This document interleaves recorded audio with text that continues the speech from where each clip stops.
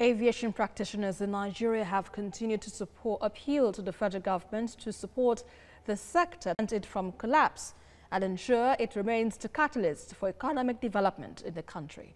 The calls are coming as the operators re-strategize to revive the sector after the damage of COVID-19 which is caused to the industry.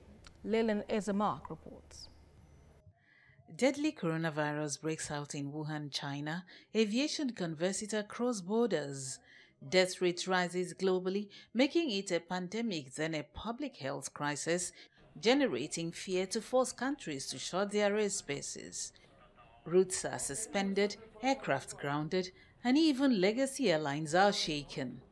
You have staff you have to pay, you have rent you have to pay, you have taxes you have to pay, you have obligations you must pay, you have contractual agreements you must pay, you have agreed with hotels and paid up front, fuel you paid up front, you've hedged, and suddenly there are no passengers. Economies are in shambles, ground handlers are badly hit, cargo incurs demurrage, and civil aviation is thrown into an uncharted territory. Cabin crew be redundant, pilots will have no planes to fly, they will stay at home, and then what that means, that when they come back, maybe in the next 2-3 months, they have to probably go for retraining or something like that. You know, if you were a caterer, if you were making maybe rice or burger or whatever for an airline that flies to China, now you don't make that anymore. It's a natural calamity. It's just like a disaster.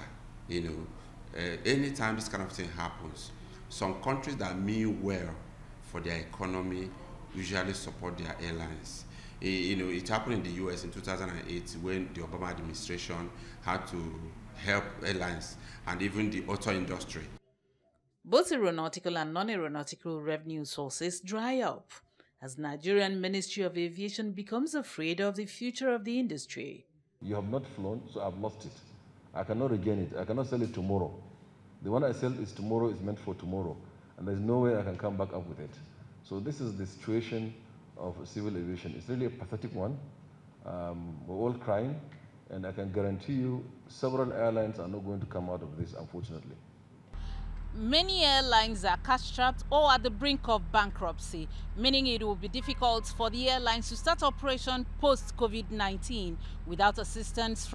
This airline operator paints a grim picture of how aviation business might be post-COVID-19. The cost, it's really difficult to put figures to it. But then, post-COVID, I think government should come to the rescue of the airlines. If government does not do that, I'm afraid some airlines will have to fold up. And you will understand it's natural if you are struggling to survive and then something terribly came and there's no help from anywhere, you are saying bye-bye to that airline. Despite the hardship, his airline reached out with stimuli packages to communities around the Lagos airport. This is just a token to the community from where we operate to cushion the effects of the COVID-19 pandemic.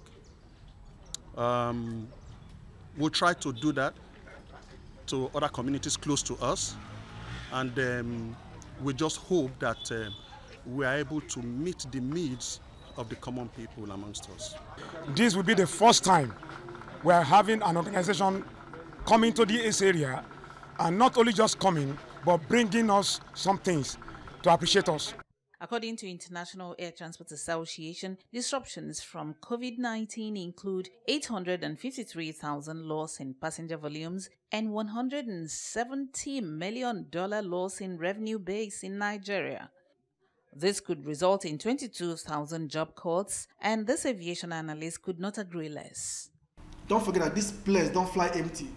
They fly with passengers. Passengers who are going for tourism, business, which means if your country earns from tourism sector, it is going down. If your country earns from business, it's going down. International Air Transport Association also estimates that emergency aid of up to $200 billion is required to take the airlines out of the woods. Cost-cutting measures to mitigate impacts of COVID-19 on airlines include loans by government to the airlines, tax rebates, temporary waivers of taxes and other imposed levies. While aviation still hovers in turbulent skies and trying to navigate safely through COVID-19 headwinds, airworthiness and health protocol issues remain unsolved. Lilian Eze-Mark, TVC News, Lagos.